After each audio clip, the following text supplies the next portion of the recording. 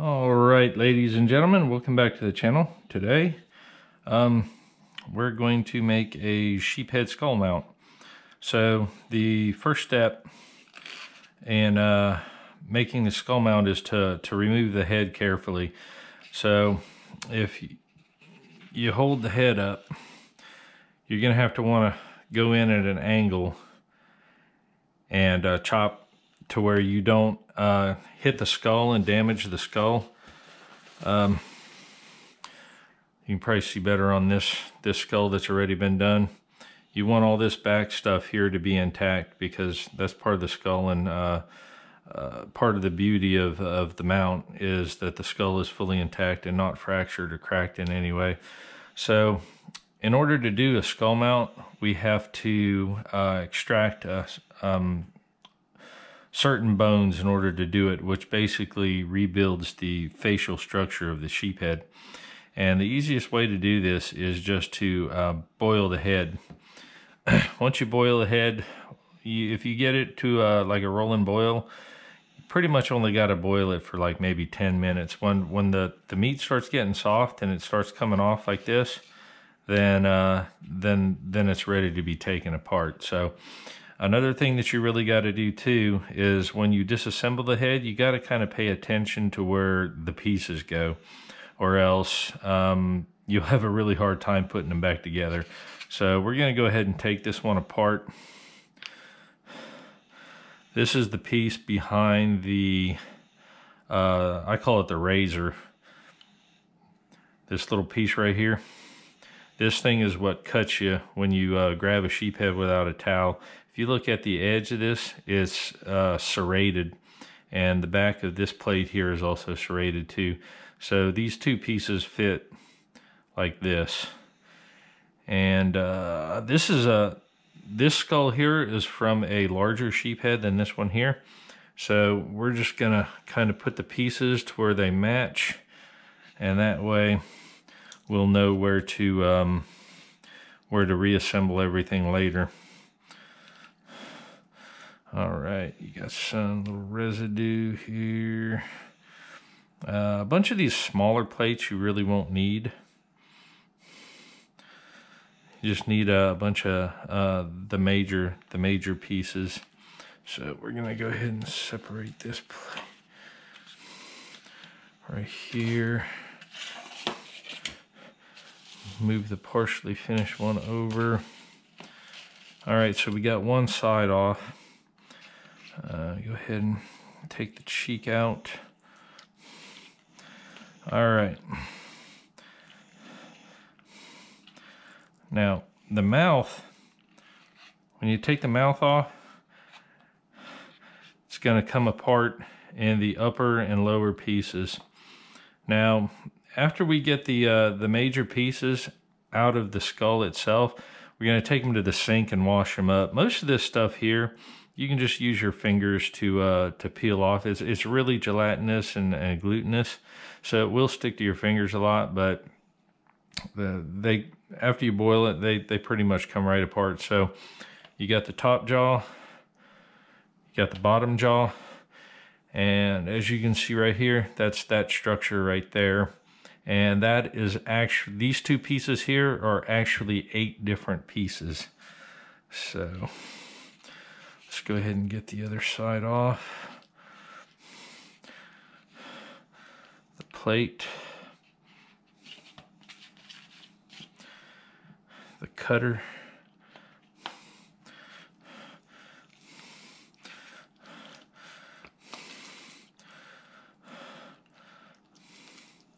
a lot of people eat fish heads, and I can understand why. I mean, I'm not too partial to fish heads, but a lot of people do eat them because, I mean, if you take a look at it, I mean, there's a lot of good meat in here.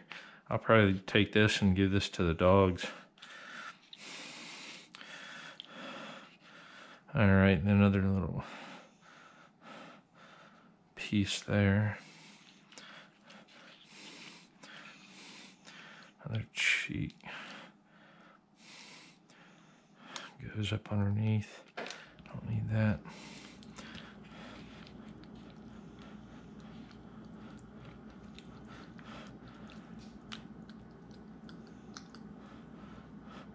the eyeballs out.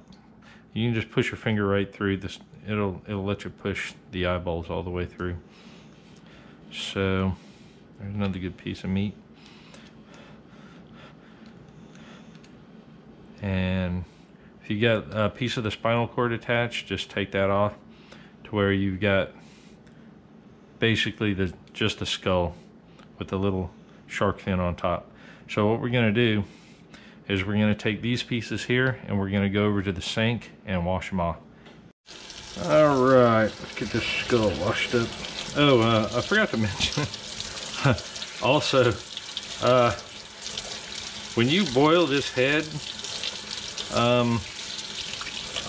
it doesn't smell very good because you're boiling the gills and all that. So if you've got a significant other or somebody who's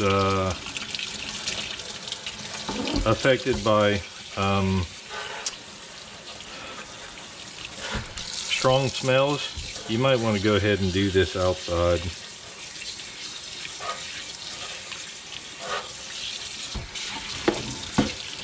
All right, we got to pull the out there. It's also good to have like maybe a little stick or something. You can go in there and get the brain out, brain cavity. And water's your best friend when you're doing this because it'll keep your hands clean and free from sticking to everything.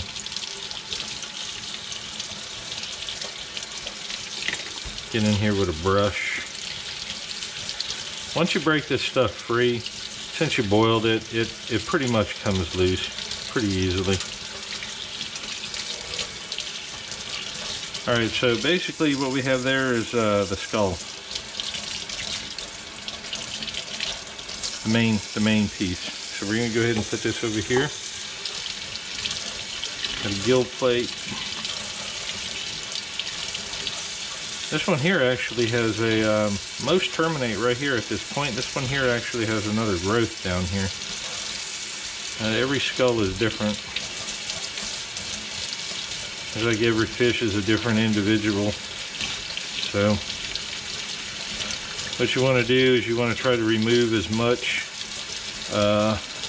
of the loose organic material as you possibly can and get the bone as clean as you possibly can.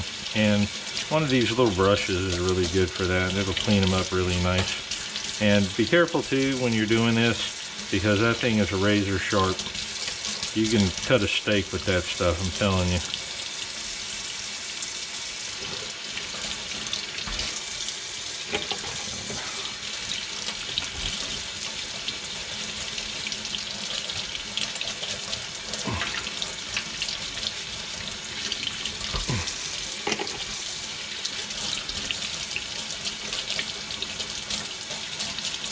Watch out for this one too.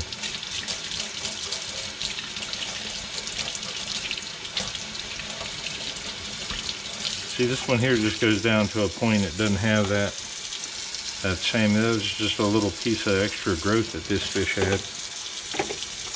All right, the jaws. Okay, now the bottom jaw might want to come apart on you. And that's perfectly fine too, because you can super glue the bottom jaw together. But what you're going to have here is the jaw terminates here into a pocket, and then you're going to get this little sharp piece here. It looks like an arrowhead. This actually fits right there in the jaw. So the bottom of the jaw, once it's complete, is going to be 8 different pieces if the jaws separate. You can actually break this jaw apart to make it easier to clean, and if you do that too, it'll get rid of more organic material too. If you don't boil it as long, the jaw will not want to come apart. But if you boil it for a long time, the jaw will just pretty much instantly just fall apart. So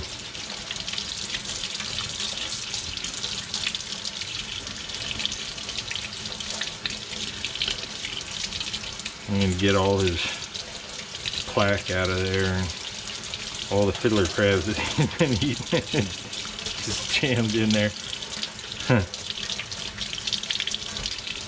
Alright, so there you got the bottom jaw. Nice and clean. Let's go ahead and take care of this one. Alright, this one here came apart, which is perfectly fine. This is the top jaw. He's going to have two parts on the top that are kind of like bones that cover his top lip. And that's these two pieces right here.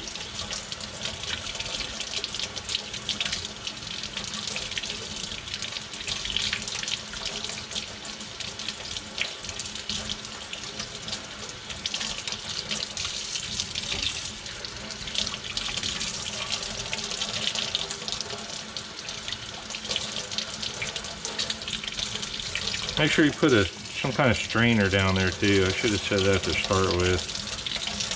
I mean, I'm pretty sure it won't hurt to go down in there, but you know, less clogs the better. Make sure this is nice and clean.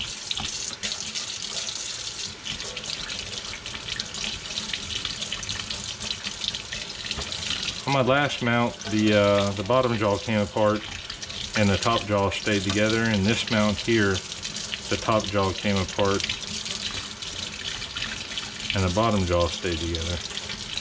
I guess it just all depends. Alright, so here we go. Got the major pieces. So we're looking at 1, 2, 3, 4, 5, 6, 7, 8, 9, 10, 11, 12. 12 pieces if the one of your jaws stays together, and 13 pieces if one of your both your jaws come apart. So what we do after this is we get just a little container. This is a cashew container. What you want to do is you want to put all the pieces inside this container. And don't worry if your the jaw that's together falls apart too, because you can just super glue that.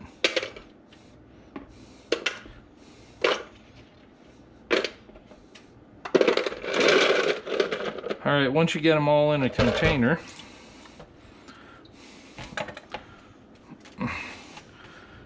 what we want to do is we want to take regular hydrogen peroxide and fill it to where the bones are covered with hydrogen peroxide, and you want to let that sit for 12 hours at least. Once it sits for 12 hours, all of this discoloration is going to disappear. The only thing that's still going to have color in it are the crushers in the jaws, which looks really good. So let's go ahead and do that.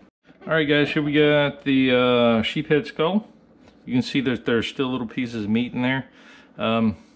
The hydrogen peroxide will take care of all that stuff. It won't dissolve it totally, but once these get done bleaching, the hydrogen peroxide pretty much bleaches the bones. Once they get done bleaching, any of that residual meat is going to be really easy to take off. So let's go ahead and set this on a shelf and let it sit for 12 hours. All right, everybody. This is the part everybody's been waiting for. It is also the most difficult part. I'll try to do my best to narrate it while I'm actually assembling the pieces. But we took the bones out of the hydrogen peroxide, gave them a good wash down, and you know, since I got other stuff to do today, I wanted to speed up the drying process, so I put the bones on aluminum foil in a baking pan in a toaster oven under warm for about 15-20 minutes and flipped them over once during the cycle. So the bones are pretty much dry. What you're going to notice too about this process is that the skull is going to weep a little bit of fish oil. It's going to be clear and odorless. I mean, it's just the fish got a lot of oil in them, so it's going to be constantly weeping just a little tiny bit of clear oil. So during the process, if you want to just get a nice paper towel to the side, or a really soft rag, like maybe a microfiber rag, you can actually soak up that oil as it comes out, and it'll be a lot easier to glue together. So the two types of glue I'm going to use for this is I'm going to use Gorilla Impact Tough glue.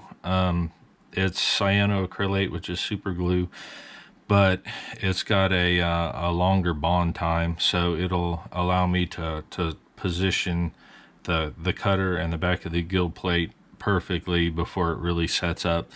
And I've got regular liquid super glue, and that will allow me to attach the gill plates to the skull, and it'll bond it a lot more quickly and give it some strength. And now in this finished skull, you can see that I put a stick in there, and that's glued to the main portion of the skull and to the gill plate. So that just gives this a little bit of strength, because the only two contact points are here and here, and these are basically butt joints. They're butted up against each other. There's no socket or anything like that for a bone to go into. So that's one thing you'll notice too when you're putting together a sheephead skull, is these pieces are pretty much going to fit in a certain location, and you'll see what I mean while we're putting this together. Everything's got its correct place, and you have to make sure that those bones butt up together and fit correctly. Like if you see this one here, this looks like almost one piece. That's because it fits perfectly together. Same with here. If you get these parts wrong, then this skull is not going to go together correctly. These butts are not going to line up. So you have to pay really close attention to where you're gluing these pieces together, or else the skull is not going to line up in the end when you try to put it all together. During this process, your fingers will get a little bit oily just from touching the parts, as the bones weep out some of that oil. So we're going to go ahead and assemble the top jaw, because the top jaw came apart on me on this one. So I'm going to use the more forgiving Gorilla.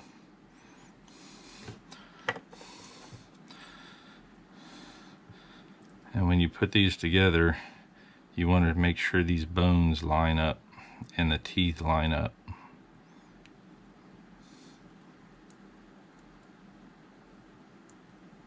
Or else, when you try to put everything together at the end, nothing's going to match.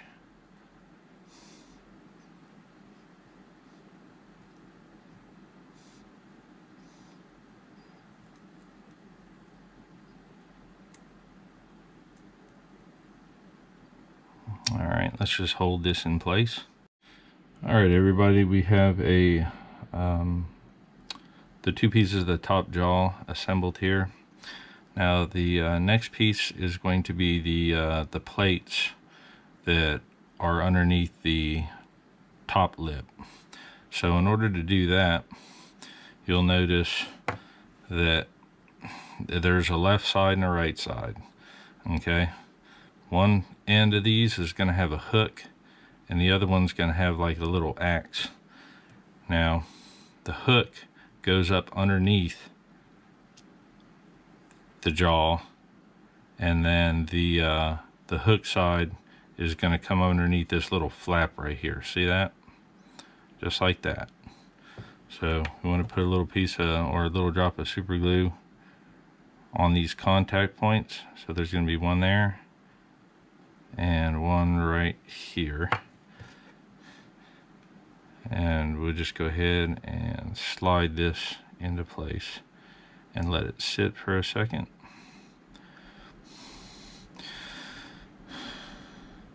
Super glue is really good at bonding bone and skin, so it'll only take a second for it to set into place. So let's do the other side.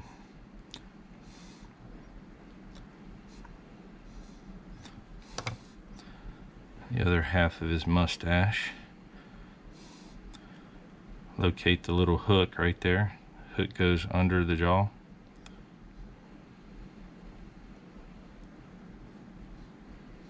And as you can see, everything just meshes right together.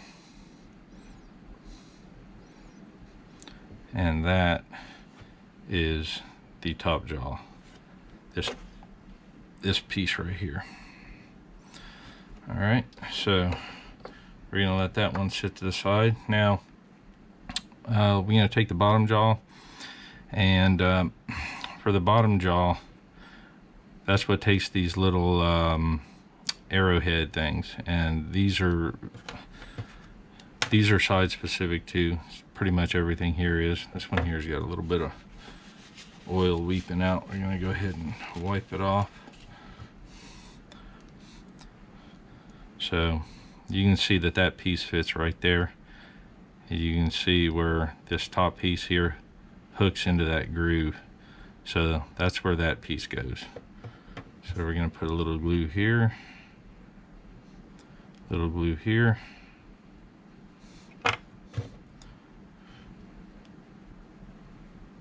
and hook that in.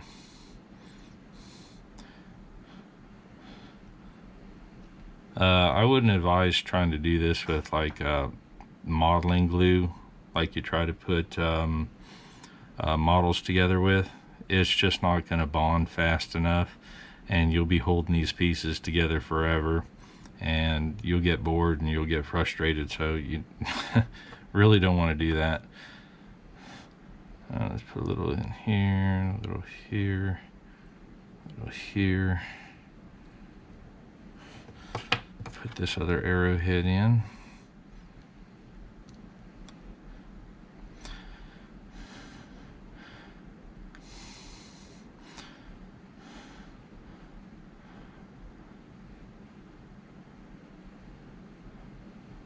So, a little time to bond, and there's the bottom jaw. This piece is trying to come out a little bit. Going for some regular super glue in these contact points. That'll bond it together faster.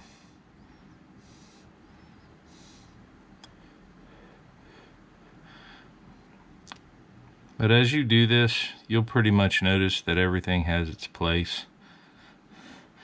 And most of these parts will pretty much fall into their own little sockets and where they're supposed to go. The only exception to that is attaching the gill plates to the actual skull itself, and those are kind of floating joints because the gill plates got to move as the fish breathes. So those things are in constant movement. So those joints are pretty much just butted up against one another.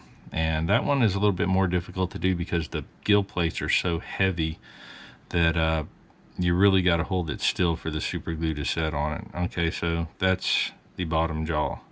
All right, we're into a little bit more of the difficult stuff here. The placement of these two pieces is very important because you're going to have a connection point here and a connection point right here. And this has got to hit the bottom jaw, and this has got to hit the top of the skull. So we want to try to fit these together pretty much perfectly. And the way you do that, each gill plate is different. So what you're going to notice is sometimes these things will drop right into like a little groove, and sometimes they won't. This one here, you know, like I said, every fish is different too. Every bone structure is different. So what you're trying to do with this is you're trying to get a nice, steady, continuous curve right here. And if you get that steady, continuous curve right there, then that pretty much means that this gill plate is assembled correctly. But they're not going to pop together like Legos because these two pieces move independently of one another. So we got that one together. We got a nice smooth curve right there. So this one should be good. Let's go ahead and put the other one together. All right, guys, the next part is the bottom jaw. This is one of the last pieces that pretty much just fits together in a pretty definite way.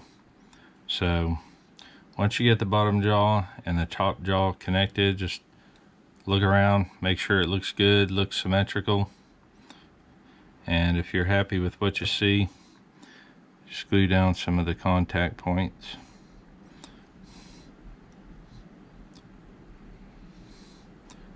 Get some of his teeth up here.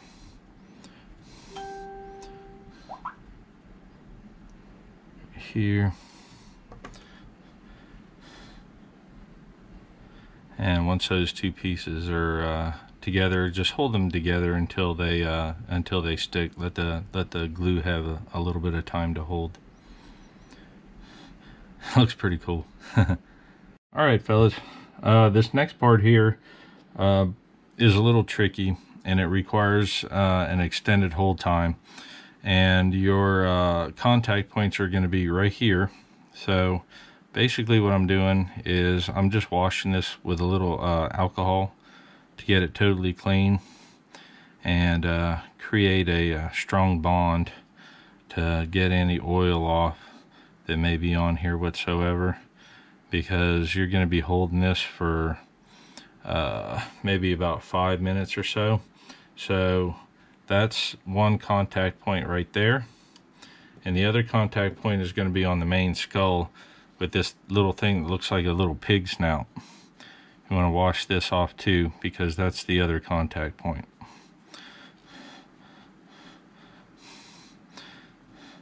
And this little pig snout, since there's no connective tissue or meat in here, this little pig snout's what's going to be holding this entire jaw up until you get the gill plates on. So it's going to take, this thing's actually quite heavy. So basically what you're going to do is you're going to put a little glue there, and you're going to put this pig snout right there where these two bones meet. There's a little bitty socket right there. There's a little indentation that pig snout will fit in. And what you want to do is, when you get that in there, this point right here, you want it to be parallel with the rest of the skull, just like that, to form just a regular shape. You don't want it to be up like this, because if it is, your gill plates aren't going to connect right. So you want to have it parallel right there to where everything's nice and level. So let's go ahead and do that. All right. This process can be a little bit tedious since, as we all know, the only thing super glue bonds instantly is human skin. So what you can do is, when you're gluing the little pig snout to the jaw, you can put a light coat of, if it's not bonding very well after you hold it for a while, what you can do is you can put a light coat on the jaw, light coat on the end of the pig snout, kind of wipe away the excess super glue, and introduce some foreign matter in there, which Q-tips are okay. So you can go in there and touch the super glue to the Q-tip to the super glue, let it sit, and then tear it off. So what you'll be doing is you'll be putting little cotton fibers in there on the snout and on the jaw, and you're building up a layer of material that super glue likes to bond better than semi-oily bone. So that's a tip right there too. And once you get it to where it will hold by itself, it's best to just let it sit like this for maybe 30-40 minutes, and that way you get a nice strong bond. So what you wind up with is something that looks like this. So the next step here is to attach the gill plates, and the final step in the bone assembly. There's one more step that I do that reinforces it, and that's to put a stick between the gill plates, and that just makes the gill plate stronger, because you've only got two free-floating points right here for the gill plate to attach to. So it's not super strong, it's kind of fragile, but if you put that stick in there, it makes it a lot stronger, and you can paint the stick white and, you know, it's be barely noticeable. Otherwise, you really can't handle it that much. You drop it, it's probably going to come apart because the nature of the joint. So what we do now is we're going to attach this gill plate, and what we're looking for is we're looking for these two little grooves right here, that groove there and this groove here. Now, since these gill plates, the fish needs to breathe, so he's constantly moving these.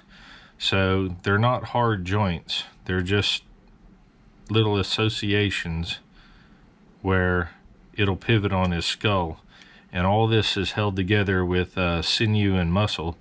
So it's not going to be like a Lego to where you can pop it into place. So what we're going to do is we're going to put a little super glue here on this pivot point,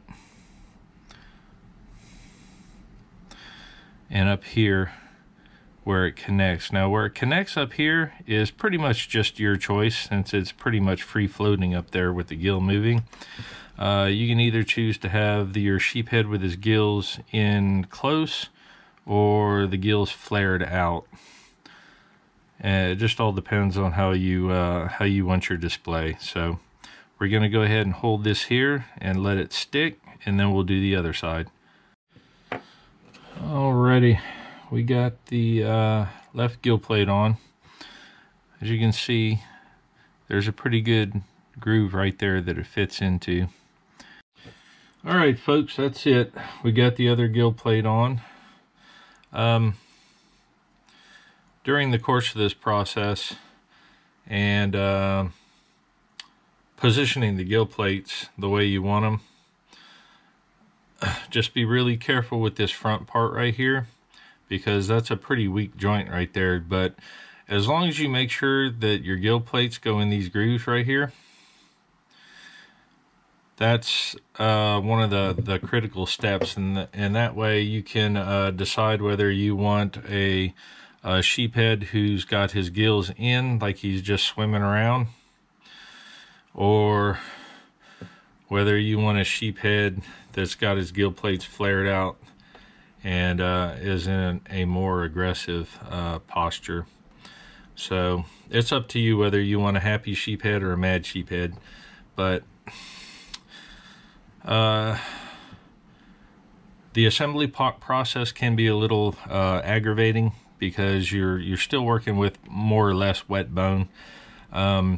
If you want to let the bones dry out a little bit before you attempt it, maybe wash them, put them in some degreaser or something. I'm not really sure how that would affect it, because I've never really done it before. But during the process, the heat from your hands will bring out some oils in the fresh bone. So just leave yourself a good, I'd say, assembling the skull, letting it dry, putting the pieces together take you about a good maybe hour, maybe less if everything's dry and you make sure everything's clean.